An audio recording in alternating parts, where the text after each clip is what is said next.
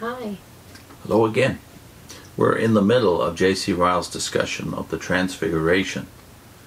And here's his reasoning on the clear evidence that the Transfiguration gives that the dead will rise again, which was not unanimously agreed upon by even Jews in those days.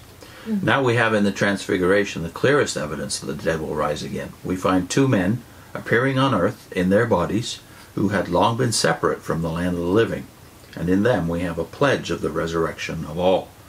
All that have ever lived upon earth will again be called to life and render up their account. Well, obviously that's not what we thought, and we're taught as witnesses. Not one will be found missing.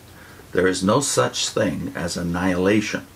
All that have ever fallen asleep in Christ will be found in safekeeping, patriarchs, prophets, apostles, martyrs, down to the humblest servant of God in our own day.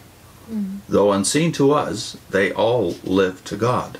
He is not a God of the dead, but of the living. Luke 20, verse 20. Their spirits live as surely as we live ourselves, and will appear hereafter in glorified bodies as surely as Moses and Elijah in the mount. These are indeed solemn thoughts. There is a resurrection, and men like Felix may well tremble. Remember, Felix is the one to whom Paul made his defense in Acts before he went to Rome for his trial before Caesar. And he got nervous because he was talking about a judgment day. Yeah. Yes, that's right. At the point at which Paul talks about judgment and righteousness, Felix says, maybe some other time. There is a resurrection, Ryle says, and men like Paul may well rejoice, although Felix tremble. In the last place, we have in these verses a remarkable testimony to Christ's infinite superiority over all that are born of woman.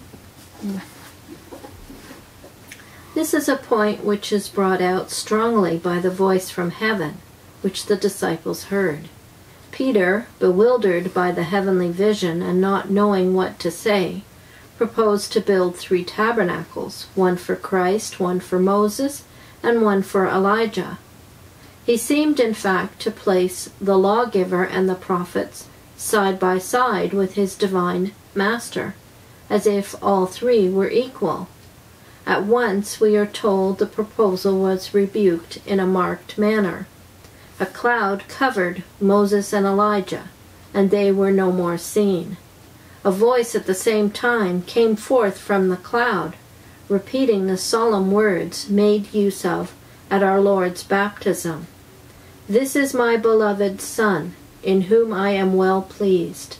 Hear ye him. That voice was meant to teach Peter that there was one there far greater than Moses or Elijah. Moses was a faithful servant of God. Elijah was a bold witness for the truth. But Christ was far above either one or the other. He was the Savior to whom law and prophets were continually pointing. He was the true prophet, whom all were commanded to hear.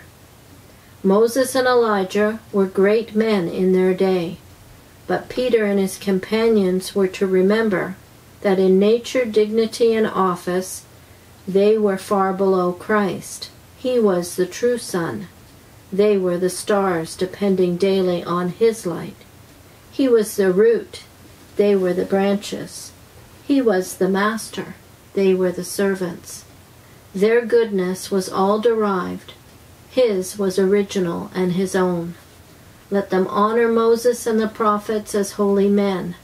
But if they would be saved, they must take Christ alone for their master, and glory only in him. Hear ye him. Let us see in these words a striking lesson to the whole Church of Christ. There is a constant tendency in human nature to hear man. Bishops, priests, deacons, popes, cardinals, councils, Presbyterian preachers, and independent ministers are continually exalted to a place which God never intended them to fill, and made practically to usurp the honor of Christ. And Ryle hasn't even seen the cults yet.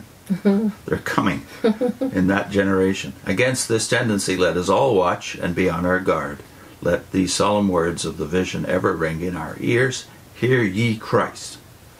The best of men are only men at their very best. Patriarchs, prophets, and apostles, martyrs, fathers, reformers, Puritans, all are sinners who need a Savior. Holy, useful, honorable in their place, but sinners after all. They must never be allowed to stand between us and Christ. He alone is the Son in whom the Father is well pleased. He alone is sealed and appointed to give the bread of life. He alone has the key in his hands. God over all, blessed forever. Let us take heed that we hear his voice and follow him. Let us value all religious teaching just in proportion as it leads us to Jesus. The sum and substance of saving religion is to hear Christ.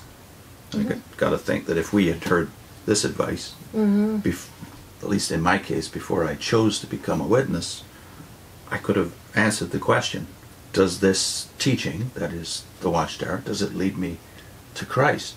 Does it even center on Christ? Does it make him the highest? You know, or are they either on equal plane with him?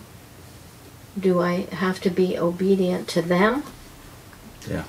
Or is it pushing me to be obedient to Christ as Savior? So I heard all the time, don't trust in men, and to whom no salvation belongs, but it was never applied to them. No. It was always applied to you. Yeah. Don't trust yourself. Your own thinking. But trust us.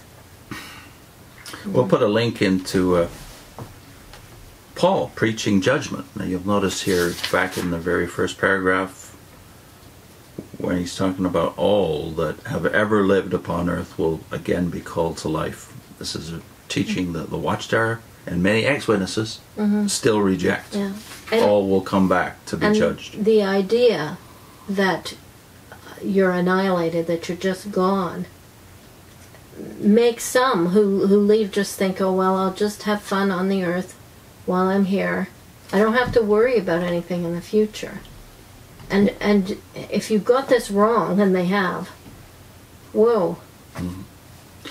Well, Felix had to worry about it. Paul made sure of that before he left his hearing in Caesarea, that Felix at least heard about righteousness and the judgment to come, at which point Felix said no more. Yeah. And then Paul goes to Athens, had already gone to Athens at that point, and he preached that Judgment Day. He didn't preach the Old Testament. He didn't even preach Christ explicitly, at least at the beginning of the sermon. But by the end, he got to the Day of Judgment, and then Christ comes in as the one before whom we will all stand on that day. So the judgment of the final judgment, the fact that all men will rise for that judgment, was what Paul preached to the unbelievers in that day. So we've done a video on that, which we'll link. And the playlist, which is what JW.org is not telling you.